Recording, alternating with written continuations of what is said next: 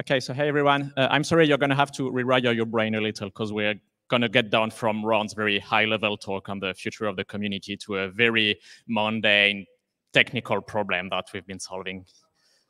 So what I'm going to talk to you about today is how we can make the Nix daemon run as much as possible without being root. So, well, let's first try and understand why we want to do that. So for a security-minded person, running Nix like in multi-user mode, essentially it's running this big C++ code base. I've just checked, it's around 60,000 line of code. That has never been properly audited. That's doing some very dangerous things. It's accessing the network. It's running its own custom binary protocol. It's essentially running untrusted code because like the daemon is just running the derivations builders. And so that's the kind of things that, well, I don't mind running it as root on my laptop. I mean, it's a single user machine. But if you're running it in a big enterprise context, you definitely don't want to run this as root. So it turns out that Nix fundamentally doesn't require to be root. Like you can do a single user installation. You don't need to be root, just need to have /Nix. And well, even that you don't really need. But that doesn't work when you're using the daemon. We can try it if like, whoop, the things are not coming in the right order. But if you try to run the Nix daemon and then as another user, you run a Nix command that tries to talk to the daemon, you're going to be greeted by some nice errors with you can see the red errors popping up in the middle of the error message. And it turns out that there's two more or less bad reasons for why the daemon requires to be root. I mean, they were good originally, but now hopefully we can get rid of them. So the first one is that the daemon is trying to do some profile management for the client, trying to be helpful, but too helpful for its own good. And the other thing is the garbage collection, where for some reason that we're going to see right after, currently the daemon wants to have root access to the system. So, well, can we fix this? Well, let's see about that.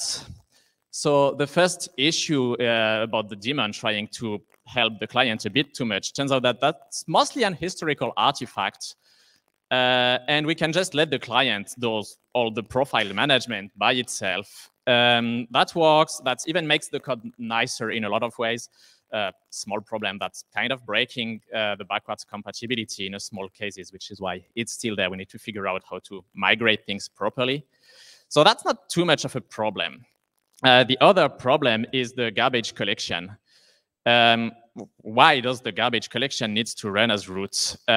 Well, it works if you're not root. It works even very, very well in that if you build something, well, you have this nice result symlinks, you can run it. Now you run the garbage collection and the thing just disappeared, which shouldn't be the case. Like you have a root, a GC root, so it shouldn't be garbage collected. But if your daemon is not root, that's not working properly. So let's look quickly at how the garbage collection works to understand why it is so. So what happens when you run Nix build something is that Nix will create what's called an indirect root. So it's going to create something under Nix var Nix, its own internal magic. That's going to be a symlink pointing to the result path that you have. And that result is itself a symlink pointing to something somewhere in the store. And so Nix will inspect this Nix var Nix GC roots thing, follow the symlinks, and see that, oh, yeah, OK, hello is something that can be reachable. I don't want to delete it. Now, if you remove this result symlink, then great. Then you remove the symlink path to the store. So Nix, well, the thing is no longer alive as far as Nix is concerned. So it can be garbage collected. That's great because then you can just, you don't have to bother about what's in the GC roots things. You just have your local symlinks. You can delete them to remove the roots and you're happy. But now what happens if now the daemon doesn't have access to this result symlink? The symlink is there, but the daemon doesn't have the rights to read it. Well, as far as it's concerned, it's like if the symlink didn't exist. The thing is no longer a GC roots. And so it can be garbage collected, which is exactly what we had before. And that's problematic. So can we get rid of that? Yes, well, we can just add some layers of stuff on top of that.